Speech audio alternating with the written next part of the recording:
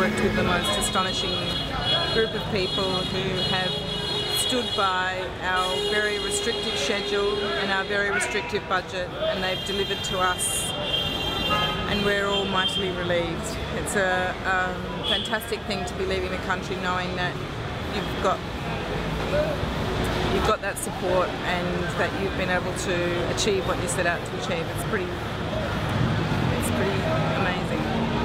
It has been incredible to actually see each day get realised and each city get delivered, and now we're on our final day and it's all coming true. It's really fantastic.